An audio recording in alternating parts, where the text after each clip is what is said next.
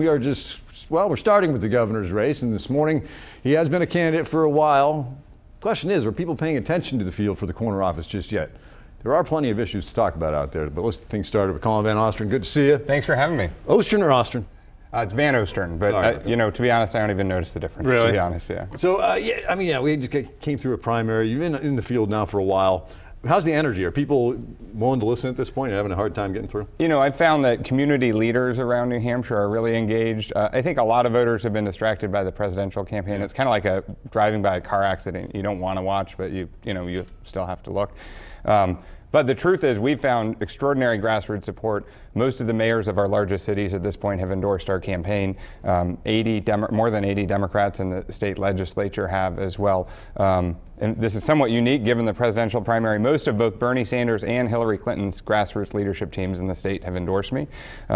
And we're really proud of the grassroots network that we're building, mainly because this is a small state where individuals and relationships matter a lot, and that's going to be what propels us forward. You can't put them in the same room together, at least not right now. Well, you know, it's good that people have something to be united about. And I think the issues that are at stake are important enough that folks know we take having a good governor for granted sometimes in New Hampshire, because we've had some pretty good governors for the last 20 years. But we also know that we have a drug crisis that we're facing.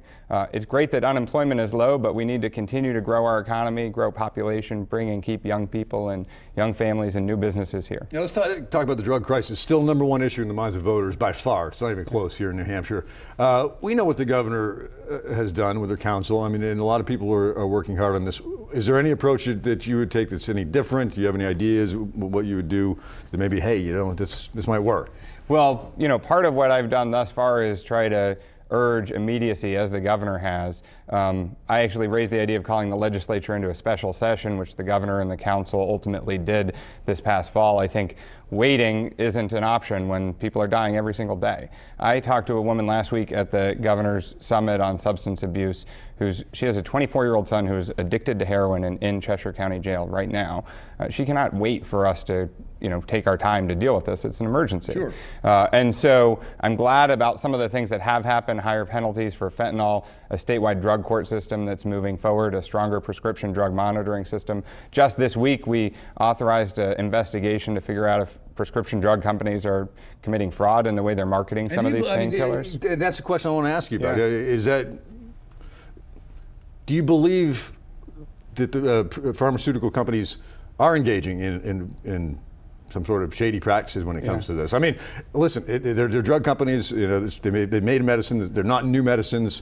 But now that we have this problem, why go after the makers when initially it was the doctors, and then there's some personal responsibility here as well? Well, there's no question there's no one silver bullet to solve this. But we also need to be taking every possible approach. Our state is swimming in prescription drugs and prescription painkillers. 4 out of 5 folks who are addicted to heroin or fentanyl start on prescription painkillers. And there is, in fact, evidence. This is why we have to investigate it. And if we find that there's a reason to bring a lawsuit, we as a state should. But there's evidence that, for example, one drug maker was marketing its pills as good for 12 hours when they knew that it wasn't. And the reality is that when you do that, doctors are forced to start prescribing higher and higher doses, which gets people addicted more and more. There was a huge expose about that, about the maker of OxyContin. In the state of New York, they've actually settled a lawsuit with one drug maker, which means, you know, technically the drug maker didn't admit they were doing something wrong, but they started taking corrective action. Sure. I don't care about blame, I care about solutions. And just starting this lawsuit clearly and publicly like this puts the drug makers on notice that they know they need to be treating this just as carefully as everyone else is now in the state. But overall, the approach the governor is taking right now, you're satisfied I think it's been in exactly the right direction. I think we've needed to do more. I've been frustrated sometimes that the legislature is dragging their feet or saying, oh, we need to figure out where the money comes from, when in fact, when you're dealing with an emergency and people are dying every day, you have to have an immediacy around it, and that's what I've been trying to focus on. I will say the legislature, though, just recently criticized the governor. She's obviously in the Senate race for not being as engaged as she was back before the budget was passed when it came to getting some of these dollars applied. You know, I've always found this governor to be very engaged, and I can tell you that in the discussions that we've been having about this drug crisis, not just in recent months, but over the course of the past year, I've been impressed that there have been leaders, not just Democrats, but Democrats and Republicans who have come together to work on this. I think the governor's been part of that. I think all of us acknowledge that we need to do more and we need to do it faster. I heard a great analogy by someone. I was at a forum for these issues last summer, and there was an individual who's in long-term recovery. And they said, first you go through denial when you're addicted. And then to really get clean, you have to be surrounded by support. It's not one magic thing that gets you better. Well, we are past being in denial in the state, and we now need to surround this problem by support. I think that's what we're doing, but we just need to move faster. Let's talk about education, higher education. I mean, here in New Hampshire, costs a bundle. You leave school, unless you have wealthy parents, you're likely pretty good debt. I mean, is there realistically a way to bring down the cost of college? There is.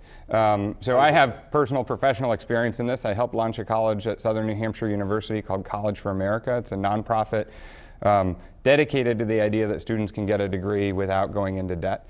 This year, in fact, when I started, it was just a few years ago. We had no paying students at the time, a dozen employees.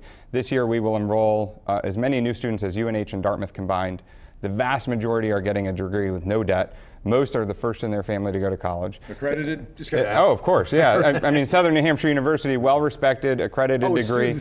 Yeah, absolutely. And in fact, also, by the way, the fastest growing large employer in the state of New Hampshire because of some of the innovative things that we've been doing. Yeah, the college is booming. But UNH, I mean, the university system as a whole, you know, I mean, there's tuition freeze, I believe, still in place. We had a tuition freeze for 4 years for the first time in 25, right, which was a start, but when you're the highest tuition in the country, freezing it isn't enough. You got to do more than that. I think that we need to bring our university system and our community college system closer together, link them more directly with employers than we do right now. One of the successes that we built at College for America is that when you realize that employers benefit from someone getting a degree just as much as the student, and you directly engage with them and build programs with them, you can unlock a lot of value, find other people who will pay part of the costs and keep costs lower because of that. What about the economy? I mean, we point to it was second best in the nation when it comes to unemployment. If it's not broke, don't fix it. I mean, we're humming along pretty good. It's extraordinarily good that our unemployment is as low as it is, but there's also a danger. Having worked at big, fast-growing employers, I can tell you we have to do everything we can to grow our talent pool so that a fast-growing employer can grow faster. One of the reasons I've been an advocate for passenger rail and bringing down the cost of college is because if we can do more to bring and keep young people and young families here, we will succeed and grow more. A lot of people confuse economic growth with unemployment. It's good that unemployment's low. We want economic growth to be high as well. They don't just go hand in hand. You have to make sure that we're growing good paying jobs in our state. Yeah, what about rail? You know, obviously I've been one of the big champions for this for years. It's one of the reasons I ran for executive council. When I ran, we got that famous Capital Corridor rail study done, which shows that it would create 5,600 new jobs.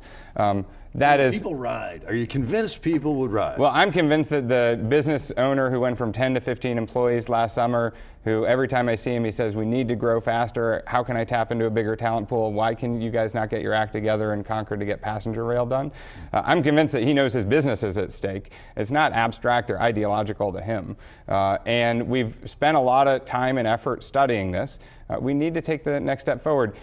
Dozens of Republicans voted for this in the House. The chambers of commerce of our two biggest cities in the state, which are pretty conservative, are in favor of it. A lot of Democrats like me have been not just talking about it, but in the trenches making progress on it. It's time for us to move forward. We've got to build a brighter future for our state. Yes, we have less than 2 minutes to go. It's not really an issue here in New Hampshire yet. Nationally, everybody's talking about it, and it could come here, and that's the transgender bathroom bill. Yeah. I mean, so what's your take on this? Well, I am proud that New Hampshire is a place that has celebrated equality and inclusiveness. Part of the way I look at it, because of the work I've spent in the private sector, as I look at this, is you see what happened in North Carolina. They passed that bill that basically enables discrimination.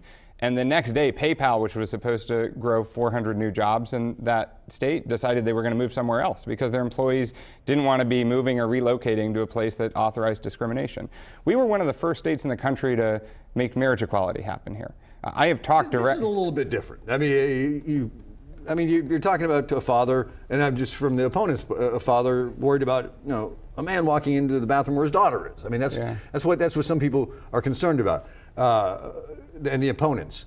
Is this a state's issue, though? I mean, you had the president make his decision kind of unilaterally. That rankled some people, though. But should it be left up to the states? I think discrimination is wrong, whether it happens at the state level or the federal level. I think equality, respect, and inclusiveness are core New Hampshire values. I will fight to protect them in our state. I think, frankly, New Hampshire generally operates that way now. I think most folks know that we're a place that celebrates inclusiveness, and that's good, and we should not be taking these tacks that some of these other states have been doing to discriminate against our fellow citizens. Yeah, hopefully everybody can just work it out and get along, right? Well, that's true on many issues. Best of luck to you moving forward. We're out of time on this segment. We'll have you back though soon. Thanks for having me back, John. Good to see you.